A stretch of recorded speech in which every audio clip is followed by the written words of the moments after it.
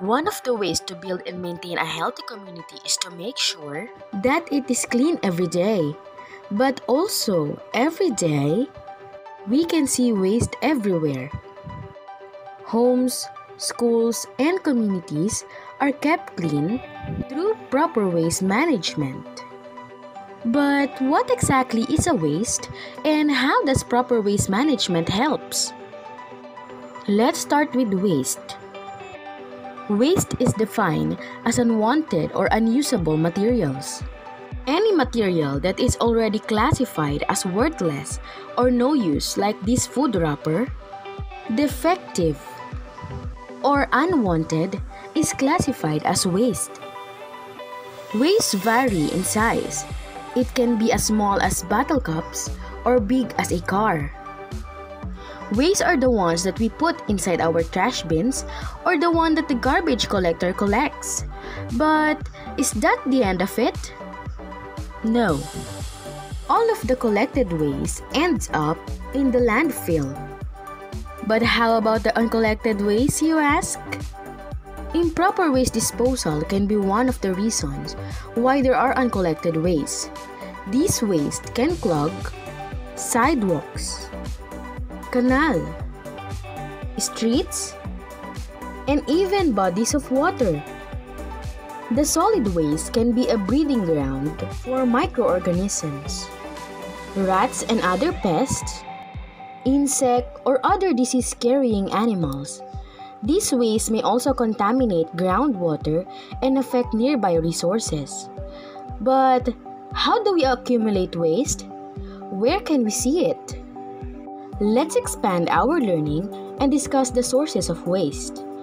Waste can be classified as domestic waste, industrial waste, agricultural waste, municipal waste, nuclear waste, and biomedical waste. Let's discuss them one by one. Waste generated due to domestic activities are called domestic waste. For easier understanding, these are waste that can be seen inside our house. Bottles, leftover foods, and discarded appliances or clothes can be classified as domestic waste. Waste from various types, small and large-scale industries are called industrial waste. Industrial waste include any material that is rendered during a manufacturing process. For example, paints, tires, and chemicals can be classified as industrial waste. Waste from agricultural operations are called agricultural waste. These include waste from farms, poultry houses, and slaughterhouses. Samples are plant remains, animal waste, and leftover fertilizers. Municipal waste is generated in a municipality or a local government area. It also includes household or domestic rubbish, often dumped in dustbins for collection. Restaurant waste and even school waste are classified as municipal waste. Municipal waste are collected from public waste bins. Nuclear waste is the radioactive waste generated from nuclear energy industry. Samples of these are nuclear fuel and X-ray machines. Radioactive waste are the most hazardous of all. They need to be handled carefully as they can remain dangerous for thousands of years. Biomedical waste are classified as infectious materials and can be seen in hospitals, nursing homes, clinics, and laboratories. Samples are human anatomical waste, waste sharps such as used or unused needles, syringe, lancets, scalpels, blades, glass, etc. Chemicals that are used in production of biologicals and disinfection. We need to segregate this waste so we can avoid any kinds of health hazard.